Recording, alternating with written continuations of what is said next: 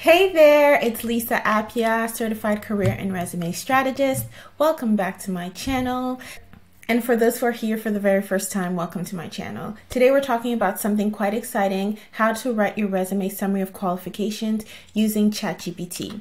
So ChatGPT is basically a chat box using artificial intelligence, and the difference between this one, I guess, and maybe some other things that have come out in the past using AI is that this one is supposed to be human-like, where it's supposed to be almost conversational.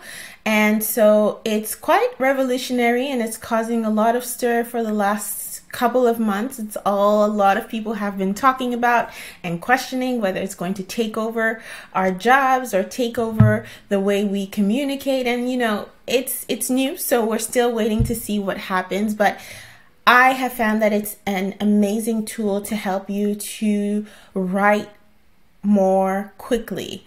And it is helpful to write your resume as well. What I will say is that I do not believe in having ChatGPT write your resume in full. I have tested it and I've tried it, just prompting it and saying something like, write a resume for a human resource manager, or write a resume for a social media manager. The challenge is that it sounds very robotic. It sounds very much like someone copy and pasted their resume from an AI tool. But ultimately what you want to do with your resume is that you want to tell your story, because your resume is not a list of various tasks that you have undertaken. It's actually your story. And so to be able to tell the story, you need to take the time to understand what are the achievements that you've had, what are your success stories, and be specific in terms of the tangible impact that it's been able to make in the various organizations that you've worked for. And so when using ChatGPT for resume writing, you still need to understand the logic behind it. You still need to understand how to write a summary of qualifications. This is just helping you write it more efficiently and more quickly. You still need to understand how to write your resume bullets and the logic behind it.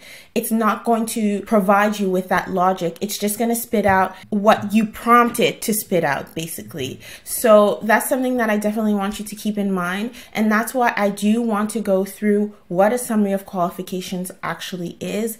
The summary of qualifications is a section on your resume that goes on the very top. I have a slide from a presentation that I did that we can use for this. Right here, it says your value proposition, and your value proposition is basically what is unique about you. It's a marketing term that really describes what are you bringing to the table that the hundreds and thousands of other candidates who are applying for the very same role cannot do the way that you do. And so your value proposition is ultimately, it's a statement that is often used in various forms in different places. So you may use your value proposition to now create your summary of qualifications on your resume. You may use your value proposition to create your about section on your LinkedIn profile. You can use your value proposition in various ways and repackage it basically for the need that you have at that time or the document that you're working on at that time. So there are four main sections that I've seen that are extremely helpful to include in your value proposition. So firstly, you need to understand your target position and industry. So by being specific about that and including that information on your resume is quite important. If you don't know how to get really clear on your target position and industry, I do have another video that I'll link up right above that you can watch, and I go in detail about how to define your employment target. So if this is something you don't know how to do, watch that video to be able to learn how to do that. So firstly, for this person, this example we're using, this is a human resource manager in healthcare. So that's the target position and the industry. You then want to come up with a word that describes you. You want to be able to describe yourself. You want this to be unique to you, not just something that is generic that could be any human resource manager. This person in particular described themselves as enterprising, but you may describe yourself as a forward-thinking leader, or you may describe yourself in another way completely. Find a word that really encapsulates who you are, that really describes your brand. And it doesn't have to be one, but the thing is, you don't want to overdo it, maybe with too many adjectives and adverbs. You still want to get straight to the point of what you're trying to say. It's really just 3 or 4 lines at the top of your resume, so you don't want it to be extremely long. The next thing is an action verb that describes how you help the company. So for this person, they are a human resource manager, and what they do and how they help the company is that they direct planning and policy, and they are effective at communicating and building partnerships. So that's what's unique to that person. And to be able to understand that, you need to be able to understand, firstly, the skills that you have, but also what need does the company have at this moment. So looking at the job poster for the position that you're applying for will give you a better sense of what are the current needs of the company and how do you align the skills that you have to that current need. The next thing that is really important is having a significant achievement in your summary of qualifications. So for this person, the significant achievement is that they reduce staff turnover by 20% and they increase employee engagement by 15%. So those are huge achievements, and you will notice that they are specific. They provide a specific percentage, and this is just an example I created, but you can get even more specific. So increase employee engagement by 15% in how long, or reduce staff turnover by 20% in 3 years, in 4 years, or whatever. Like, the more specific you can get, the more a person can really understand the impact that you were able to have. So this is the logic behind your summary of qualifications. And so now let's dive into ChatGPT in terms of how you can use this framework to be able to get the AI to basically write the summary of qualifications for you. So a couple of months ago, before we had ChatGPT, I would teach this framework to my clients and have them piece out these various portions or these various parts of their summary of qualifications or their value proposition. And then I would tell them, now that you have the pieces of the puzzle, put them together. And then they would create a statement that they would write out on their own. But now you have a tool that can help you do that part quicker. But it doesn't replace the fact that you need to take the time to write out and to know your story, to write out your achievements, to write out your accomplishments. So that part you can't skip. That part an AI tool cannot do that for you. So let's get into ChatGPT. Like you need to sign up and create an account.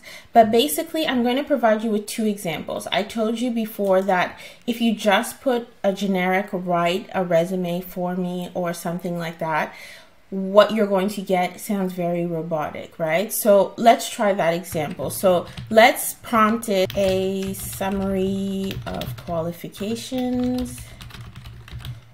Let's make this specific, a resume. And the more specific you are, the better it's going to be. So write a resume summary of qualifications for a human resources manager. And let's see what it comes up with.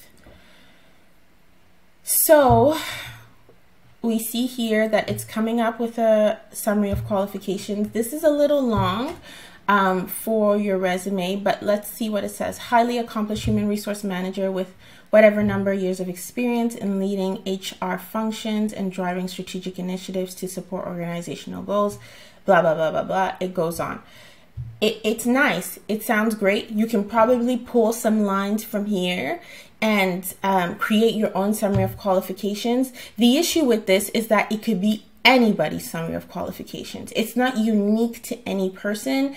It could be anyone's summary of qualifications. So I want to show you the difference now with the framework that I just showed you to be able to create your own summary of qualifications. If we use that as our prompts, what is it going to give us? I'm just going to copy and paste it right here, and this is the prompt. Basically, it's the 4-step framework that I just taught you. Write a resume summary of qualifications, including the following 4 parts. And the 4 parts are our target position in industry, a word that describes them, action verb that describes how they help the company. And then I had a typo before, so let me just add building. There's a word missing there. And then also the significant achievement, reduced staff turnover by 20% and increased employee engagement by 15%. Okay, shorter than the previous one. Enterprising human resource manager with a proven track record in the healthcare industry, dedicated to driving organizational success by directing planning and policy initiatives, communicating effectively, and forging strategic partnerships. Demonstrated achievement in reducing staff turnover by 20% and enhancing employee engagement by 15%. A results-oriented professional committed to fostering a positive work environment and optimize HR processes to support the healthcare team's success. So that's a summary of qualifications. It's a lot more personable. It's a lot more unique. It's not generic. And you can take this now, and I'm not saying copy paste exactly word for word what it says, but make it your own. This is giving you basically a foundation to accelerate your writing. The amazing thing with this is that the way I've prompted this right now is one of the most basic ways that you can prompt on ChatGPT. So simply write a resume summary of qualifications, including this information. But you can prompt it in so many different ways. So in terms of tone, you can say sound more formal or informal, more compelling, more confident, more persuasive, more humorous. You don't want it to be humorous for your resume, but I'm just kind of giving you an idea that the more detail you're going to provide in prompting it, the more you'll get out of it, basically. So the tone in which it writes can change depending on how you prompt it in that way. In addition to that, you don't have to prompt it only just write the resume summary of qualifications. Maybe you already have your summary of qualifications and now you want improvements. So improve this current summary of qualifications to include this result, or improve this summary of qualifications to have a more confident tone. So depending on what you're trying to achieve, you prompt it basically accordingly. If you haven't yet hit that subscribe button, I encourage you to do so now. I post videos on a weekly basis and I talk about career, leadership, and LinkedIn. And so go ahead, hit that subscribe button.